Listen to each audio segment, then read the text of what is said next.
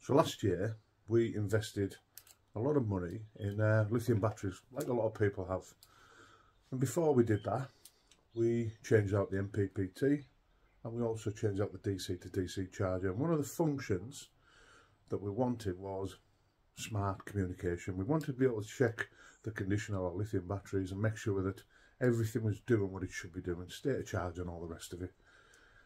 That got me to thinking, we have another battery on the van and we don't do anything with it, we don't do any maintenance. So I've got this battery analyzer and it's just a dinky little bit of kit, 24 quid off the internet. I'll put a link in the description below, and it's from Kingbolen. It's the BM550 and this is a battery analyzer. So over the next few days I'm going to use this and see what condition our battery's in. We haven't used the van for a little while, so hopefully this will show us how the battery's performing. The tool we're going to be using today is the Kingbolen BM550. It's a battery analyzer and it's a great little product. Well put together. The crocodile clips are good and strong. They've got a reinforced jaw on one side, and I think for a product that's only 24 quid, they're quality. They are quality. It feels good, it feels tough, rugged. Buttons are good, big, so sausage fingers like mine can operate it. But it has some key features that I think are pretty good. I've never had a battery analyzer before, so this might be, it might have features that everyone has, but I don't know. So I'll just run through what I found was interesting. It can tell you the amps that are actually available. Each battery will have an amount that it's supposed to hold. So my battery is 720 amps, that's a CCA, cold crank ampered. This will measure what is actually available. It'll also tell you the state of health. It'll also tell you the state of charge.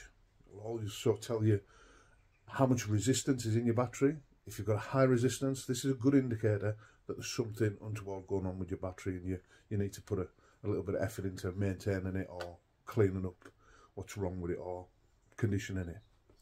It'll also tell you how many volts are actually held in your battery, and it'll also tell you if your battery is good, normal or poor.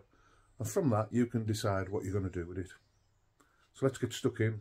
I think this is a great little product, like I say, 24 quid, well put together. I'm going to put it through its paces. The batteries are under there, but we've not tidied up since the last time we were out. First jobs first, we'll hoover this mess up and then we'll get to the battery. Doesn't that look better? Tidy. When I fitted this carpet, I decided it'd be an advantage if we put some popper studs on it. And I tell you what, one of the best decisions I've made, this carpet does not move, it sits in position all the time, where previously it would have just slid around. Right, we just need to take this cover off here, take this part out, and we're on the battery. Just my luck. As soon as I start this, the heavens open. Let's get the gear out. Oh, hopefully that's going to pass. It's always a way, isn't it? Let's see. The clouds are coming in. I'd say that'll pass in a couple of minutes. Once you remove that section of the flooring, it'll explode your battery cover. So these screws here, just pack them off a couple of turns and that'll allow you just to lift the panel off. You don't need to take them screws completely out. And there you are, you're right onto your battery now. Okay, let's sort things out here. Remove that cover. We've got the charger, battery tester, charger. We've got the battery tester down here. And we're gonna just look and see where we are with this battery. So first things first, connect it up. There is a system built into this little tester that protects it from reverse polarity. No need to show you that.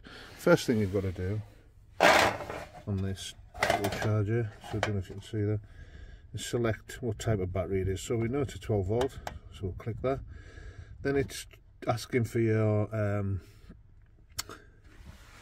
cold crank. That CCA, the value it's asking for there is your cold crank amps. And your battery there, it's 70 amps. Sorry, 720 amps. So let's just step this up. Keep the button pressed in, and it'll run up there to 720. So we'll click OK, and then it'll start analysing the battery. So it's saying there's 502. I take it that's the actual ampage that you've got available to crank. That's looking like the state of health, SOH, is 49%. The state of charge is 0. There's 5.16 ohms of resistance in the battery, and it's sitting at just below 12 volts. So there's one more thing on there to discuss with you. It says the battery is normal. Now I wouldn't have said there were normal values then, but I haven't started this van in, when was the last time I drove it? Probably a week since I last drove this van. We have got trackers on it. Obviously we've got our immobiliser and alarm system that'll trickle away at the battery. So for me, yeah, I'm not too bothered about that. What we'll do is we'll give the van a run, we'll take it out, and we'll repeat all this later and see how it looks then. So while we're here, let's see how our lithium battery is performing. So it's a 230 amp battery.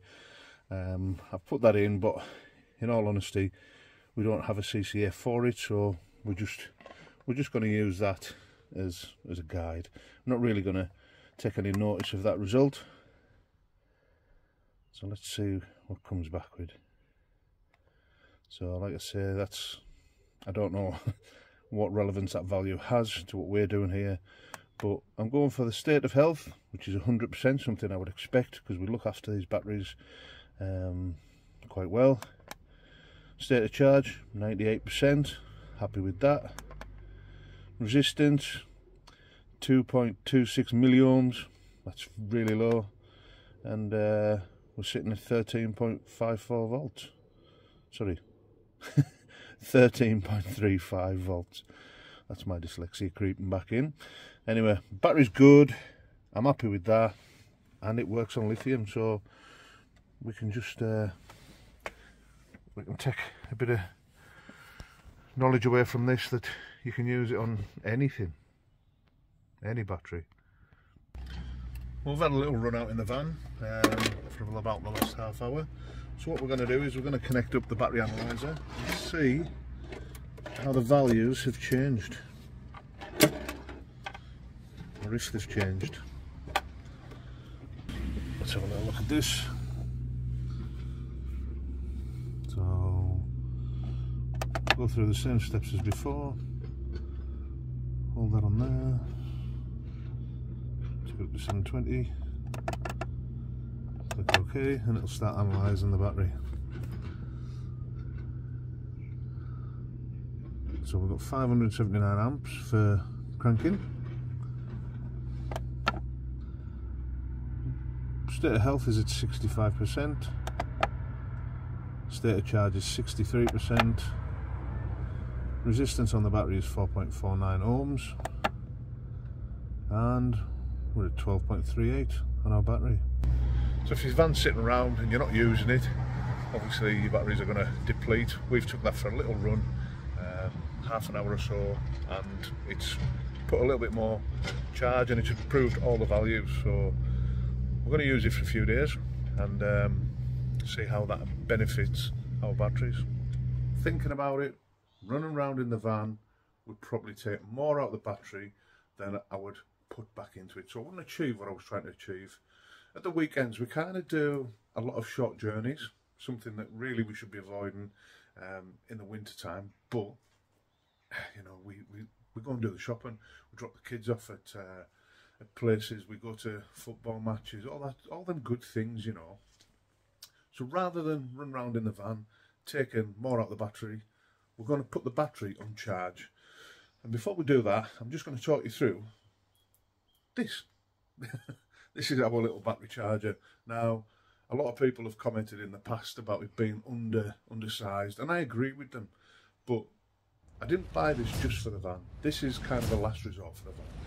So why did I buy this? This is a trickle charger, battery repairer, battery reconditioner, all in one unit. You can use it in all different types. It's smart. It knows how to perform to get the best back into your battery. And I know that might sound a bit out there, but it is. It has one of the key functions it's got. It has a built-in temperature sensor, so it knows if it's in a hot country, so it'll charge your battery where it won't overcharge it, and in a cold country it won't undercharge it. It's a great feature. And you know, if you live somewhere where you get hot summers and cold winters, it's a brilliant product for that as well. It'll also detect if there's something going on with your battery. So say you've got lead sulfur crystals building up on the faces of your plates, it can detect that. It can also detect if you've got acid, I can't remember the word, but basically where the sulfuric acid is concentrated in the bottom of your battery, certification I think it is, so it can detect that, and it has a feature built into it where it'll use pulse technology to recondition your battery, to clean the plates, to get everything back up and running, because that corrosion on your plates builds up the resistance and basically makes it harder to charge your battery. Your batteries will take longer to charge, and you know, it's not very good for them. So this is a great little bit of kit, and the fact that you can use it on, I think this is a 6 volt, 12 volt, yeah it is, but there is 6 volt, 12 volt and 24 volt versions out there. We love this product. This isn't a paid promotion by any means. It's one of the best bits of kit I've bought. In hindsight, I should have maybe bought one a bit bigger, a 15, a 30, something like that. But it is what it is. I charge my batteries over long periods. So this, you can leave on your battery and there is no fear that you are going to overcharge it. You can basically leave this on 24/7 and it won't damage your batteries. It is intelligent, and what it does, once it's stopped charging them, it starts conditioning them. Brilliant little kit, 80 quid off Amazon again. I live on Amazon.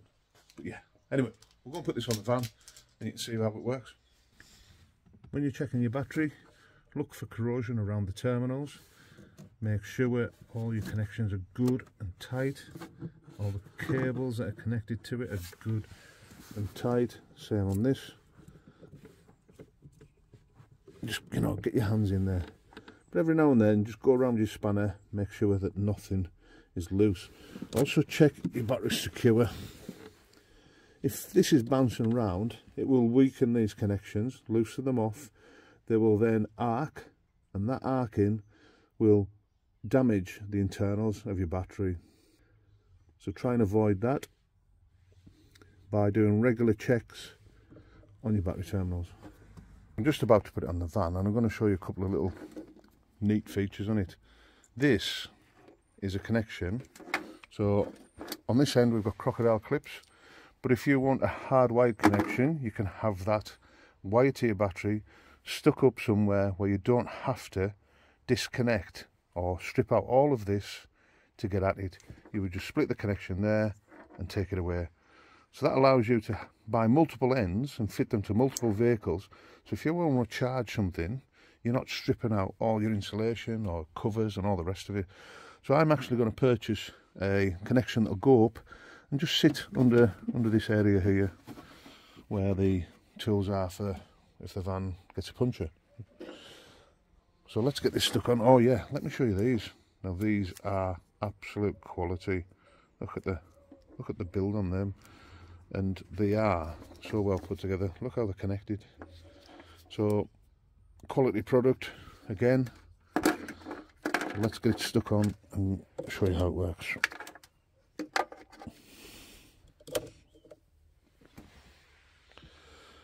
So that's that plugged on. Plug it in, switch it on, and there you go, straight on. So my battery's AGM. so it's still on the setting that I last used. But if you look there, you've got 12 volt, you've got AGM, you've got lithium, and you've also got the 6 volt. There's the repair setting, so if your battery's knackered, you can override it. I don't know how to do that because I've not done it in a while, but it might even do it automatically. So as you can see there, it starts with a slow charge, trickling in, and it builds up, and then when it's conditioning, the end light pulses. So we'll leave that for a while and we'll come back to it. Right, battery's been on charge now for well over a day, say about 36 hours. So we're going to take the charger off and we're going to measure the values again on the battery. So let's just turn that off, take that off there, and that's us plugged in. Let's show you the screen. So yeah, we're on 12 volts. Again, let's just ramp this up to 720. Click OK and let it do its thing. So we're at 610. 72% state of health. 98% state of charge. 4.25, and the battery's in good health. And yeah, 12.83. You look in the bottom, battery's good. I think that's as good as we're going to get for that battery. It is 6 years old. It has had a couple of years off during COVID and during the van conversion. Has that been a good thing? Don't know. So what we'll do is, I'm not going to use this van for the next week, so I'm going to leave that charger on there, conditioning the battery, and we'll just see if anything changes after a week of charging it. I like this little battery analyzer that much, I'm going to buy another one, and I'm going to give you guys the opportunity to win it. Just make sure you subscribe to the channel, make sure you like and leave a comment, and I'll draw a winner. So get clicking. So a few tips on how to look after your batteries. Really do avoid short journeys. You know, if you're going to make a journey of just a few minutes and you're going to do that multiple times, you're taking out more from your battery than you're actually putting back in. Realistically, short journeys are unavoidable. We have to make them, but there's things that we can consider while we're making these journeys.